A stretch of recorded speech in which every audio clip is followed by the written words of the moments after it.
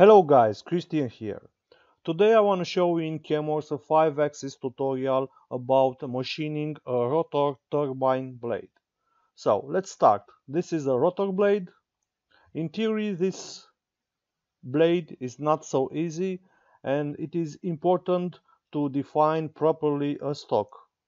Also because in CAMWorks I have the ability to mill in assemblies, I create an assemblies for a 5-axis machine with a chuck. This is a stock and the blade. Okay, because this blade it's a little bit hard to machine, I create two configurations. I will show you both configuration in order to see all the operations. So for roughing the blade, I create a multi-axis cycle in CAMWorks using a fake cylindrical surface. This is the fake cylindrical surface, and as a gauge area I select all the blade. So let's check the multi-axis mill 1 rough. In multi-axis milling in CAMWorks you have a tab which is called roughing. You can define multi-passes on axial cut depth, on and depth processing, and you will have the ability to have a toolpath like this one. And as I told you, as a pattern I create a pattern flow line between curves. The multi-axis feature defined is this fake cylindrical surface, and as a gauge check I select all the surfaces of the blade. Let me show you. So this is the faked cylindrical surface, and this is the avoid area of this multi-axis milling. So what does CAMWorks do in this case? It will create around the fake surface, cylindrical surface, a continuous toolpath which will project automatically on the blade. The result is something like this. I will start the simulation. So this is the roughing of all blade. I defined multiple passes, roughing, three multiple passes with 4mm spacing. Then I will create, using the same technique I create with a ball nose 20mm diameter, I create another roughing operation, and then I will start semi-finishing and finishing the airfoil of the blade. Because this blade is a little bit small, I create two operations for the airfoil, one with a ball nose diameter 6 and one for this area with a smaller ball nose tool, because it is necessary. So let's check all these operations again. I will start the simulation. It will take a while, but you will need to see all the simulation, all the operations. And if you want to use in 5-axis in CAMWorks this technique by using a fake cylindrical surface as a pattern, in most cases I use flow line between curves. It is a good technique. It is you can also see this technique in 5-axis and multi-axis tutorial of CAMWorks. But trust me, if you have a surface, create a fake surface, a cylindrical surface, CAMWorks will generate automatically a toolpath on this cylindrical surface, and then go to ghost checking and select as an avoid area all the part you need to be machined. So CAMWorks will project the toolpath from the fake cylindrical surface to the actual surface you need to be machined. This is the final step of first roughing. Now the second rough operation using the same technique with fake surface, using a ball nose tool, diameter 20.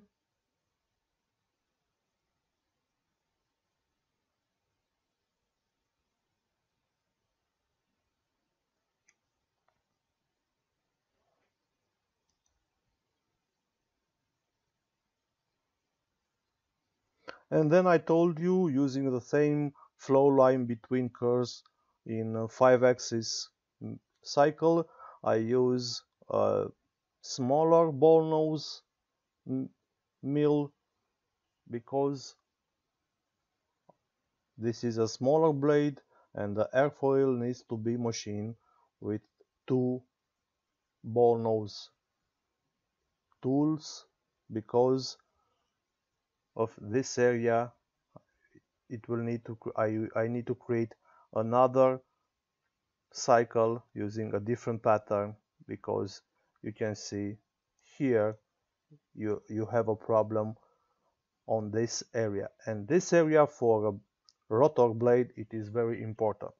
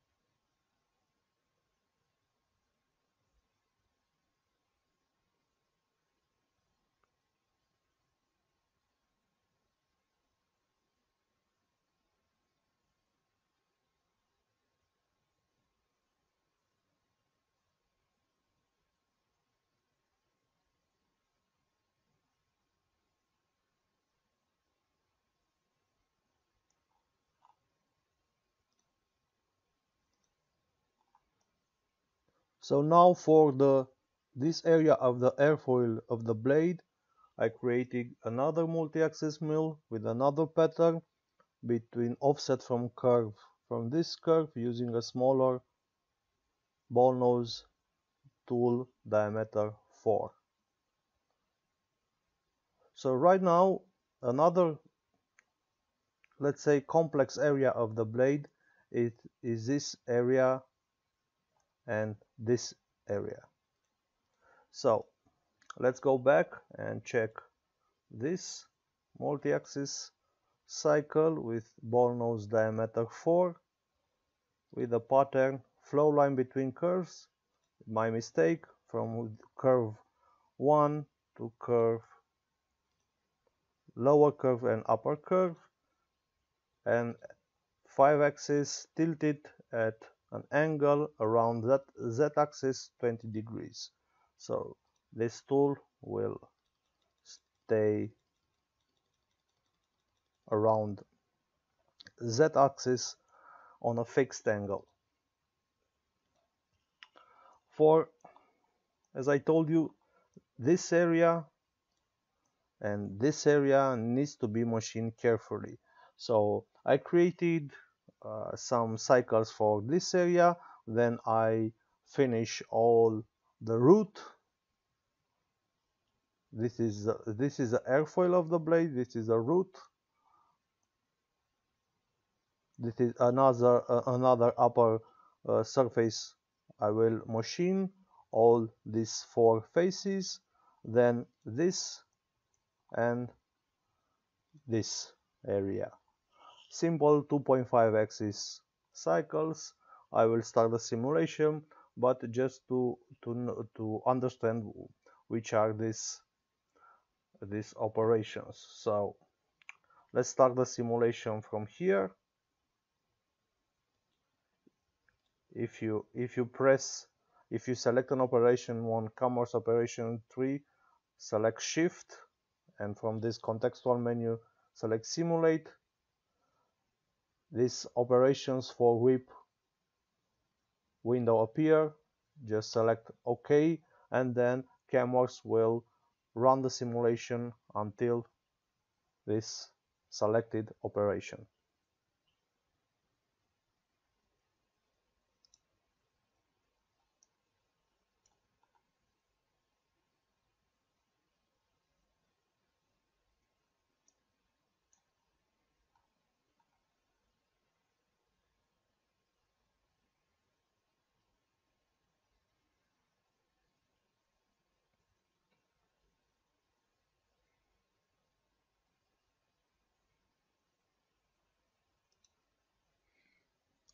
So as I told you, this area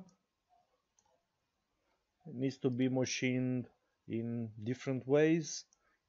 For this blade I choose to make a cycle with a pattern offset from surface. The green surface is the surface selected, and the offset from surface is the red one. The red surface is created by me in surface module of CAMWorks solids. The same on the other side, but also for this area I created using the same red surface. I created this cycle for this area for with a smaller ball nose, diameter 3, offset from curve. The curve selected is this one. It is the intersection between this area and the airfoil of the blade. The root of the blade and the other side it's creating using 2.5 axis open profile contour mill. For this area, another multi-axis. For this angled area, the same for the opposite one. For this, let me simulate again. And then for this area with a radius, another 2.5 axis contour milling, the same.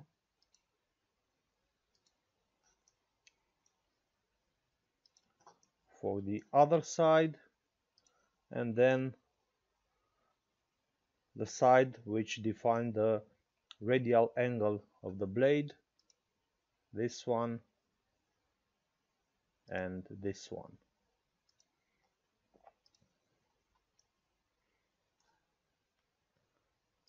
And here are another operations for the bottom area of the blade, and I will start the simulation in order for you to see all the operations from this configuration. As I told you, in CAMWorks you have the ability to create configuration just like in SolidWorks, or to create CAMWorks configurations. In one file you can have as many configurations as you want, and imagine a new configuration. It's just like a new part with a different stock and so on. The second configuration I will show you, I run the simulation from configuration 1, save the stock as STL, and use it and as a stock from the configuration 2. In configuration 2 I machine this part. So I'll run the simulation again for this blade in CAMWorks.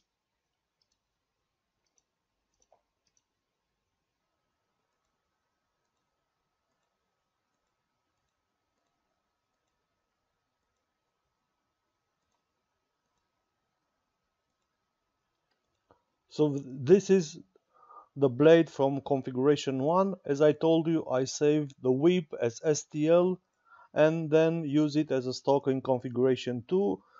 For launching the second configuration, just click show configuration.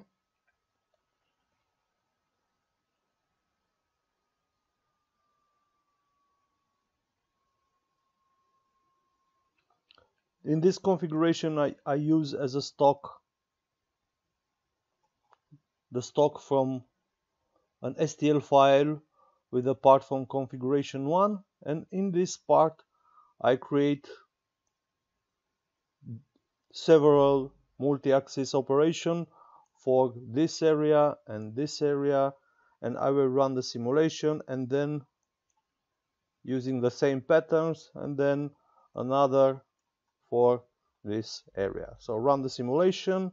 Don't forget to use this CAMWorks configuration also because it is very useful. So this is the blade from configuration 1, and right now I will start the simulation. Only one pass for this area and then another one for the opposite area with a ball nose 6, and then using the same pattern just like in configuration 1 with the same ball nose tool for this area.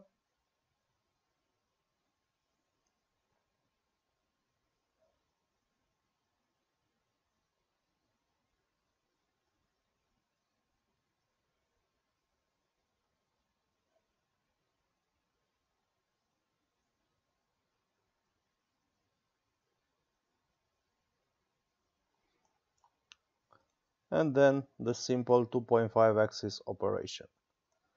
So this was a rotor turbine blade made in CAMWorks 5 axis using all the parameters in 5 axis milling cycle from CAMWorks.